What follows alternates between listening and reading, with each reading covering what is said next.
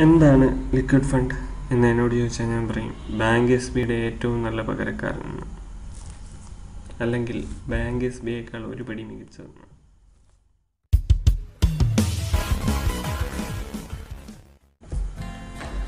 Hello viewers, ഞാൻ ഇന്ന് നിങ്ങളോട് സംസാരിക്കാൻ ആഗ്രഹിക്കുന്നത് മ്യൂച്വൽ ഫണ്ട്സിനെ കുറിച്ചാണ്. മ്യൂച്വൽ ഫണ്ടുകളിലെ ലിക്വിഡ് ഫണ്ട്സിനെ കുറിച്ചാണ്. മ്യൂച്വൽ ഫണ്ടിൽ പ്രധാനപ്പെട്ട ഒരു വിഭാഗമാണ് ഡെപ്റ്റ് ഫണ്ടുകൾ. ഈ ഡെപ്റ്റ് ഫണ്ടുകളിലെ പെട്ടതാണ് ലിക്വിഡ് ഫണ്ട്സ്.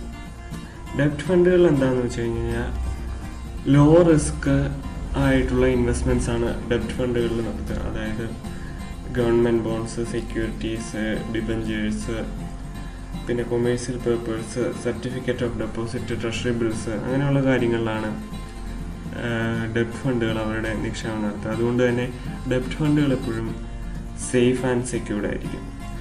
ഇത്തരത്തിൽപ്പെട്ട ഒരു ഫണ്ടാണ് ലിക്വിഡ് ഫണ്ട്സ്.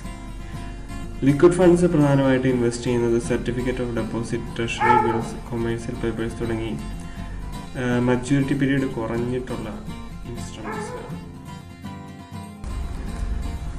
ഡെപ്റ്റ് ഫണ്ടുകൾ ഒരിക്കലും ഇക്വിറ്റീസിലോ അല്ലെങ്കിൽ ഷെയറുകളിലോ നിക്ഷേപിക്കാറില്ല.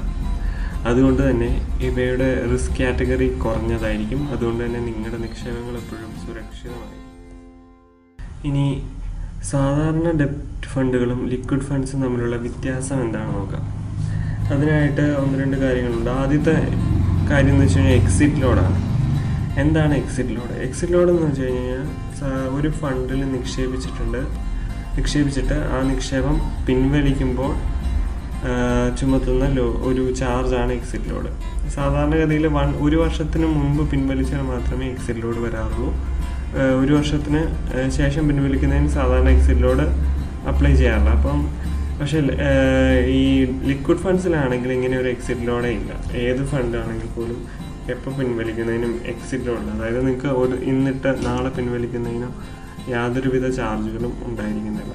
രണ്ടാമത്തെ കാര്യം എന്താണെന്ന് വെച്ച് കഴിഞ്ഞാൽ സാധാരണ മറ്റ് ഫണ്ടുകൾ നിങ്ങൾ ഒരു വിഡ്രോവൽ റിക്വസ്റ്റ് കൊടുത്തു കഴിഞ്ഞിട്ട് മിനിമം 2 ദിവസം കഴിഞ്ഞിട്ടേ വിഡ്രോ ചെയ്യാൻ പറ്റുള്ളൂ.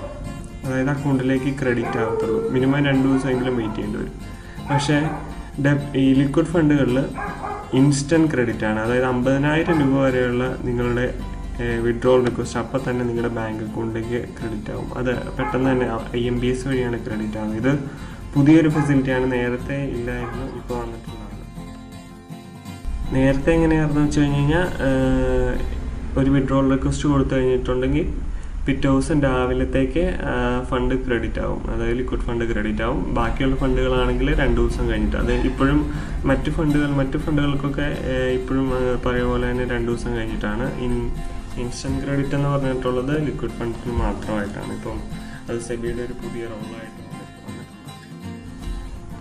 ഇനി നമുക്ക് moneycontrol.com പോയിട്ട് ഈ ലിക്വിഡ് ഫണ്ട്സിൻ്റെ റിട്ടേൺസ് എത്രയാണ്.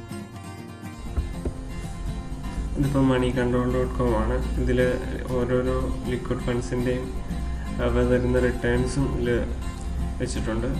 കാണിച്ചിട്ടുണ്ട്. അപ്പോൾ ഇതിൽ ഏറ്റവും കൂടുതൽ റിട്ടേൺ തരുന്നത് സുന്ദരം ഡെപ്റ്റ് ആണ്. അതായത് 9.6 ആണ് തരുന്ന റിട്ടേൺ. JM ഹൈ ലിക്വിഡിറ്റി എന്ന് പറയുന്നത് 9%. ഇത് ആനുവൽ റിട്ടേൺ ആണ് ഈ കാണിച്ചിരിക്കുന്നത്. 9% ആനുവൽ റിട്ടേൺ. അതുപോലെ SBIയുടെ ലിക്വിഡ് ഫണ്ട് പ്ലസ് ഇതുണ്ട്. അത് പുതിയ ഫണ്ടായതുകൊണ്ട് അതിൻ്റെ റേറ്റിംഗ് കാണിച്ചിട്ടില്ല. വേറെ ഫെമിലിയർ ആയിട്ടുള്ളത് DHFL പ്രമേരിക്കയൊക്കെ 8.3, 8.4 ഒക്കെ റിട്ടേൺസ് ഉണ്ട്.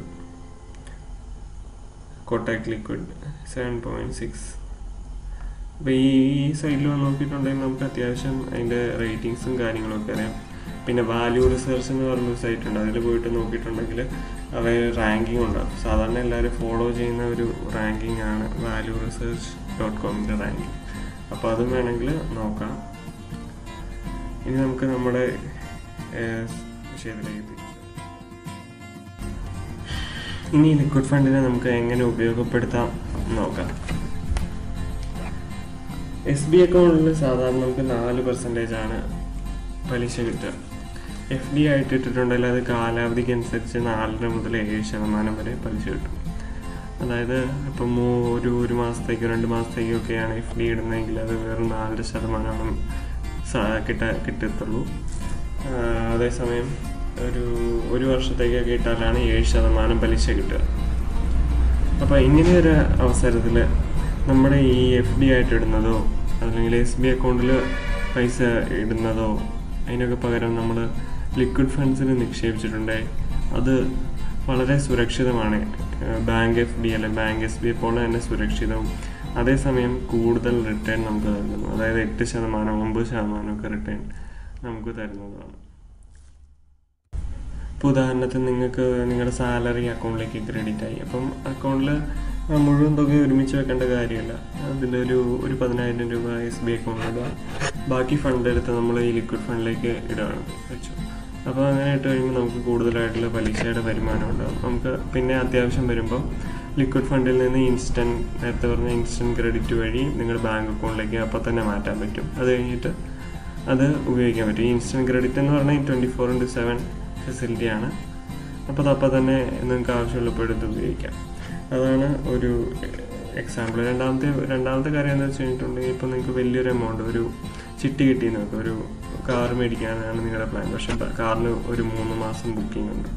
അപ്പോൾ നിങ്ങൾ സാധാരണഗതിയിൽ ആ ഫണ്ട് എടുത്തിട്ട് FD ഇട്ടാൽ നിങ്ങൾക്ക് കിട്ടുന്നത് വെറും 4.5 മുതൽ 5% വരെ പലിശയാണ്.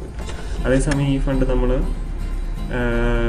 ലിക്വിഡ് ഫണ്ടിലേക്ക് മാറ്റിയിട്ടുണ്ടെങ്കിൽ നിങ്ങൾക്ക് അതിന് 8% വരെ പലിശ കിട്ടും. അത് 3 മാസത്തേക്കാണെങ്കിലും 6 മാസത്തേക്കാണെങ്കിലും എത്ര മാസത്തേക്കാണെങ്കിലും 8% പെർ ആനും റിട്ടേൺ കിട്ടും.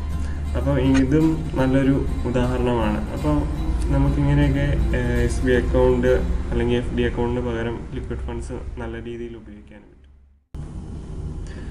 അപ്പോൾ നിങ്ങളുടെ കയ്യിലുള്ള പണമൊക്കെ പരമാവധി ബുദ്ധിപൂർവ്വമൊക്കെ ആയിട്ട് ഉപയോഗിക്കുക. അപ്പോൾ നിങ്ങളുടെ വെറുതെ ഇരിക്കുന്ന പൈസ ആയിരിക്കും, വെറുതെ SBയിൽ ഇട്ടേക്കുമായിരിക്കും. അതൊക്കെ എടുത്ത് ലിക്വിഡ് ഫണ്ടിലേക്ക് ഇട്ടിട്ടുണ്ടെങ്കിൽ കുറച്ചും കൂടെ കൂടുതൽ പലിശ കിട്ടും.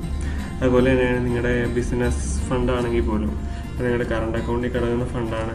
ഡെയിലി പല ഇതിനും ആവശ്യമുണ്ട്. പക്ഷേ ഈ ഫണ്ടൊന്നും ഒരിക്കലും സാറ്റർഡേ അല്ലെങ്കിൽ സൺഡേസിൽ നിങ്ങൾക്ക് ആവശ്യം വരാറില്ല സാധാരണ. അങ്ങനെ വരുമ്പം ആ ഫണ്ട് നിങ്ങൾക്ക് എടുത്ത് അത് ഈ ലിക്വിഡ് ഫണ്ടിലേക്ക് മാറ്റാം. ലിക്വിഡ് ഫണ്ടിലേക്ക് മാറ്റിയിട്ട് തിങ്കളാഴ്ച തിരിച്ച് ക്രെഡിറ്റ് ആവുന്ന രീതിയിൽ ചെയ്തിട്ടുണ്ടെങ്കിൽ, അഡ്ജസ്റ്റ്മെൻറ്റ് ചെയ്തിട്ടുണ്ടെങ്കിൽ അത് നിങ്ങൾക്ക് കൂടുതൽ ഇൻട്രസ്റ്റ് ഇൻകം തരും. അപ്പോൾ നിങ്ങളുടെ പണം ബുദ്ധിപൂർവ്വം ഉപയോഗിച്ചിട്ട് കൂടുതൽ വരുമാനം നേടാൻ ശ്രമിക്കുക. പിന്നെ എനിക്ക് പറയാനുള്ളത്, നിങ്ങൾക്ക് ഈ അറിവ് ചിലപ്പോൾ പുതിയ ഒരറിവായിരിക്കാം. ഒരുപക്ഷെ നിങ്ങൾക്ക് നേരത്തെ അറിയായിരിക്കാം, എങ്കിലും നിങ്ങളുടെ സുഹൃത്തുക്കൾക്കൊക്കെ ഇത് ചിലപ്പോൾ അറിഞ്ഞിട്ടുണ്ടാവില്ല. അപ്പം ഈ വീഡിയോ നിങ്ങൾ അവർക്കൊക്കെ ഷെയർ ചെയ്യുക. പിന്നെ നേരത്തെ പറഞ്ഞിട്ടുള്ള ഒരു ഇൻസ്റ്റൻറ്റ് ക്രെഡിറ്റ് ഫെസിലിറ്റി ഉണ്ട്. ആ ഫെസിലിറ്റിയെക്കുറിച്ച് അറിയാനായിട്ട് ഞാനിവിടെ ഒരു വീഡിയോ കൊടുക്കുന്നുണ്ട്. അതിൽ